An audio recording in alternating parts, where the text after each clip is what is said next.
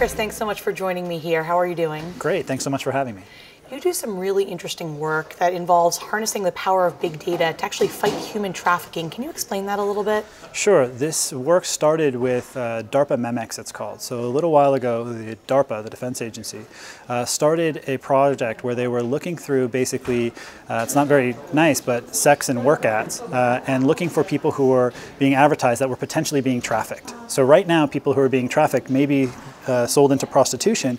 It's sort of visible on the web, but we simply can't get access to that information. And so one thing that we've been participating with them in the Deep Dive project is going through that unstructured information, all of these ads that are out there, and extracting relevant pieces of information. Who's in the ad? Where is the location? What's the service being offered? Now this seems a little bit unseemly, but if we can put that information together, we can get a better idea, we hope, of which people are trafficked and the networks of people who are trafficking these individuals. And so this is really a big data problem. There's a lot of this textual ads that are out there, and we're trying to boil it down into a sort of a manageable set for law enforcement. When you say that someone is extracting this information, is that someone sitting on the computer clicking through, or is it a computer that's doing this? Yeah, it used to be. So by and large, what's been happening before is that law enforcement was just overwhelmed with the sheer number of ads and text that's out there. And so they could only look at a very small portion of it. What we're doing, and why this is a big data approach, is actually making a machine, Deep Dive, that's able to run through all of these ads and extract that information with very high quality. So to be able to pull out those attributes essentially automatically. Wow, that must make it a lot easier for law enforcement. We hope. So the initial indications are that the project seems to be going quite well, but that's opaque to us. Our real interest is in the data science aspect of it, which is the hard problem of going from the text to those structured fields that we want to produce. And then our partners are the ones who take it and do the real work from there. How is the work you do with Deep Dive relevant to medicine and biodata? Sure. So there are two projects that are going on in our lab that are in various stages. One of them is a project with Gil Bejarano, who's in pediatrics and also in computer science.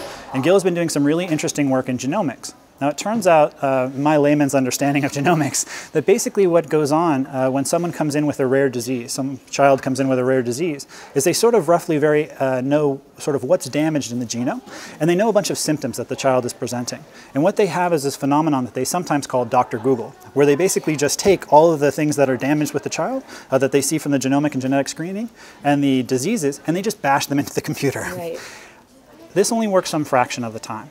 Because the literature is growing very, very rapidly, and it's sort of not indexed in any substantial way. So instead what we're trying to do is use Deep Dive to basically take all of the medical literature that's out there and put a nice structured database that has all of this information so it can be at the doctor's fingertips, and that will hopefully allow them to find some of these associations in the literature much more easily.